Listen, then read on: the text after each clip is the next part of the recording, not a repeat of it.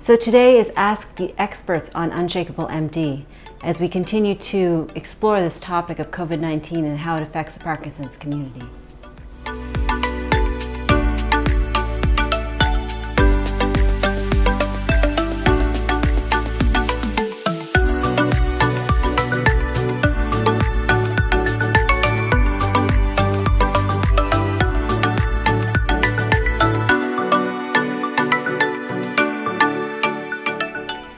So here we are, still at home, self-isolating, social distancing, and it's been weeks now.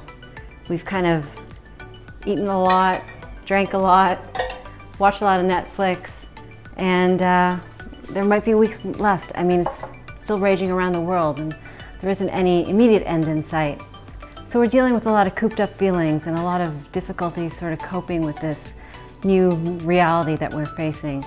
I thought it'd be interesting to ask some of the top PD experts how they felt about it and what advice they could give us in the Parkinson's community on how to cope with this extraordinary time and how to make it through as successfully as possible. And here's what they had to say.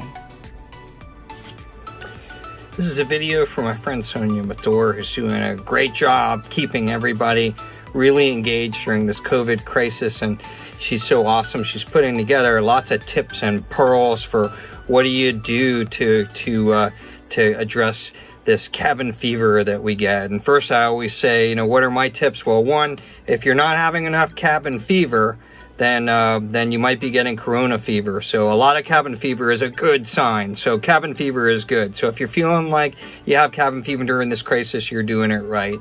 Second, just try to choose some activities that you enjoy, and remember also you can go for a ride in the car and do that relatively safely and have somebody drive you around, and that way you can get out a little bit and stay within the confines of the car with the windows up. You can take walks and just make sure that you stay clear of other people. But for the most part, it's a respiratory illness, so we want you to stay inside.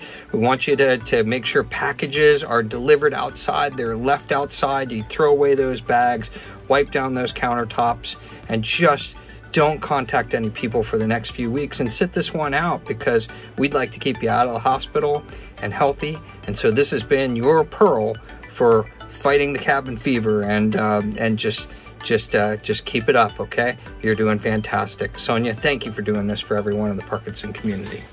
This is obviously an incredible time that we're facing in light of the ongoing corona crisis. I understand completely that people with Parkinson's disease or a form of atypical Parkinsonism are very worried. Worried that they might become infected, worried about worsening of their Parkinson's, worried about maybe an admission to the intensive care and developing a pneumonia. And in addition to all these worries, there is what I have labeled in a recent publication, which you can see here, the hidden sorrows of this unfolding corona crisis. Even for people with Parkinson's who are not immediately infected by this corona virus, this time and era has a huge impact because of chronic stress.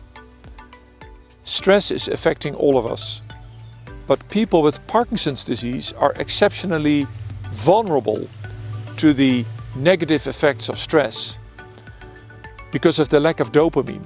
And I've seen people with Parkinson's who I've known for many years who now suddenly develop panic attacks in this time of chronic stress. And another challenge is, of course, that people are now in quarantine, trying to avoid becoming infected. But that leads to lack of physical activity, and exercise, preferably on a daily basis, is essential to reduce the symptoms of Parkinson's and to hopefully taper the progression of Parkinson's disease. So I think it is essential that people, despite being grounded in their homes, try to stay as physically active as possible. Fortunately, physiotherapists, patient associations are now developing programs through telemedicine to bring exercise programs into your homes. Look at, for example, the Parkinson's Foundation in the United States, Parkinson's UK in England, the Dutch Parkinson Patient Association in the Netherlands, the European Parkinson's Disease Association, the Michael J. Fox Foundation, the Brian Grant Foundation, the Cure Parkinson's Trust, etc., etc. All these associations have developed useful information, websites, which you can check out and see if there's a program for exercise brought into your home, or maybe reach out to your therapist and see if through video conferencing you can build a relationship and do some exercise in your homes. The same relates obviously to the stress. We now increasingly know that mindfulness or yoga can be very helpful in alleviating the negative effects of stress. And if you can't join a yoga club, try to bring the yoga into your home.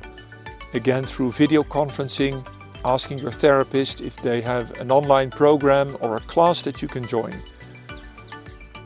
Don't sit this crisis out alone and try to stay active and deal with these issues of physical inactivity and stress. And then finally, the third and maybe the most devastating consequence is loneliness. Your inability to go out to see your children, to see your grandchildren, is obviously another horrible negative effect of this corona crisis. Try to reach out to your friends as much as possible. Try again to reach out to the associations that I mentioned, who have developed programs for online meetings between your fellow patients. Try to speak to your children or your grandchildren by telephone or video conferencing. But don't try to fight this crisis alone, try to do it together. Alleviating the stress, being less lonely and staying fit as much as possible is essential for you to deal with the crisis as best as possible. And I wish you all the best and good luck, and hopefully we'll speak again soon in better times. Hi, this is Dr. Daniel Weintraub, a Parkinson's disease psychiatrist at the University of Pennsylvania School of Medicine and the Philadelphia Department of Veterans Affairs. We are living in a very stressful time with the COVID-19 pandemic, and patients with an underlying medical condition such as Parkinson's disease are under particular stress. What are some ways to manage this stress, maintain good spirits? Remember, the worst of this will pass. We're already starting to turn the corner in North America. Remember, human beings are amazingly resilient. Stick to your daily routine to the extent possible given social distancing. For instance, continue physical and cognitive exercise as possible. Continue to manage your Parkinson's disease as before to avoid temporary worsening of symptoms. This should include any psychiatric medications being taken. Try to maintain a good diet. Engage in relaxation techniques, including yoga if possible. Take the opportunity of downtime to rediscover relationships, self-reflection, solitary activities such as reading. And remember again, this too will pass. Thank you everyone for joining me today, and I hope you learned some tips and tricks that might help you successfully navigate this pandemic.